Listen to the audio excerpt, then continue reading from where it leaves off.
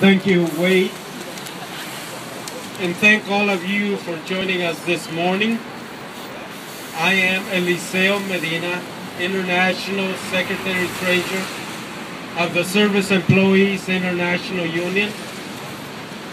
SEIU is the largest union of immigrant workers in the United States, with over 2.1 million members. We have members that come from all parts of the world, including Korea. Many of these workers do not have proper documents. 안녕하세요. 저는 엘리시오 메디나입니다. 북미 서비스 노조 국제사무총장 SEIU는 미국에서 가장 큰 노조이자 또 이민자가 굉장히 많은 노조입니다. 현재 저희 조합원 수는 210만 명이고요. 그리고 한국인들을 비롯한 전 세계에서 굉장히 많은 이민자들을 조합원으로 보유하고 있습니다. Even though these workers don't have documents, they contribute to the wealth of America. They work hard, they pay taxes, but they are forced to live in the shadows of our society, subject to exploitation and discrimination. There is a sustained attack in the United States against immigrants. HB 56 in Alabama is the worst, but not the only law targeting immigrant workers. 들이 있습니다. 하지만 비록 미등록이긴 하지만 미국 경제에 지대한 기여를 하고 있습니다. 이들은 세금도 내고 있고 또 열심히 일하고 있음에도 불구하고 미국에서의 그림자로서 탄압받기도 하고 차별과 배제당하고 있습니다.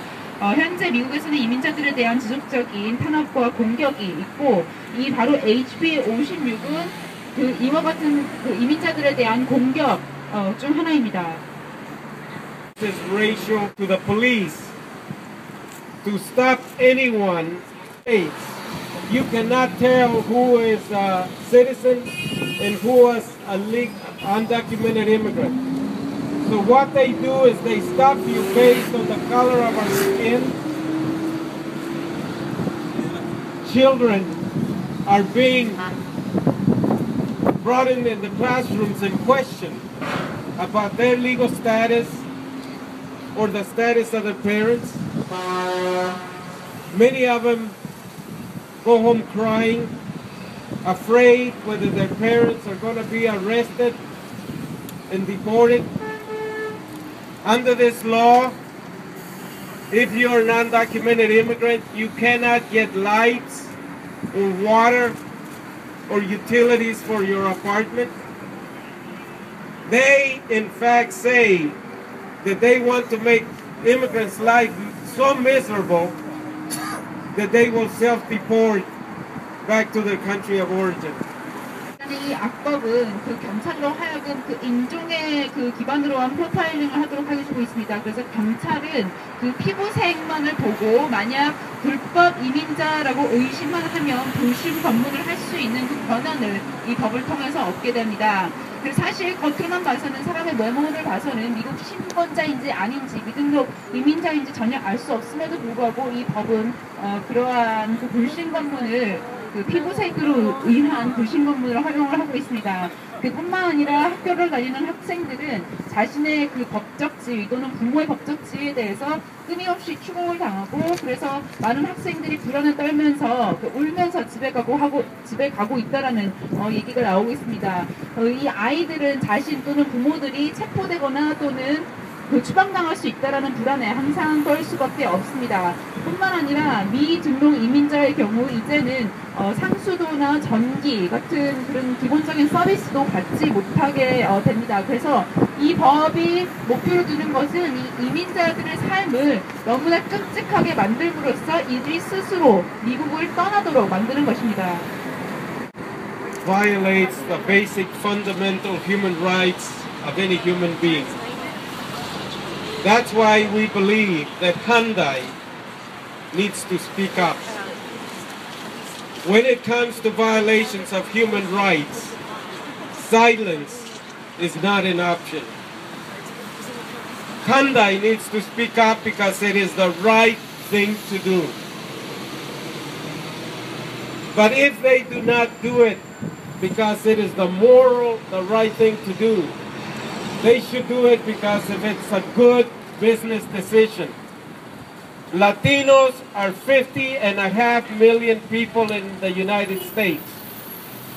We are the fastest growing part of our population. And Hyundai has recently begun a campaign to market its automobiles to the Latino community. However, if they do not end their silence and step up to oppose House Bill 56, Latinos are asking, you cannot ask us to buy your cars, to make your company successful, if you will not stand up for us at a time of moral crisis.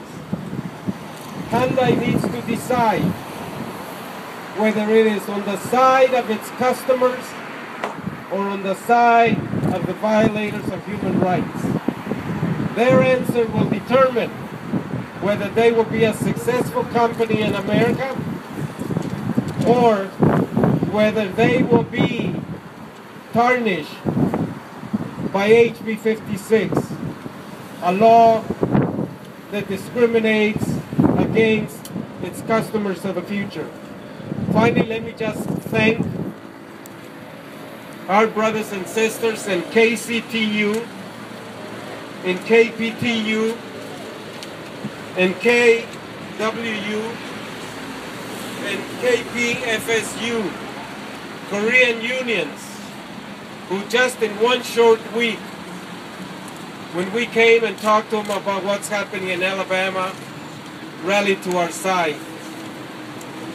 They are the best example of what solidarity is all about.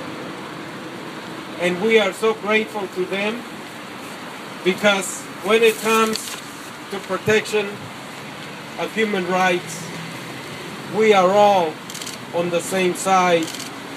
We thank you on behalf of millions of immigrants that may not know the name of your unions, but they will know that there was a change in their lives because of you. So thank you so much. 를 내는 것은 바로 옳고 도덕적인 일이기 때문에 이렇게 해야 된다고 생각하는데요.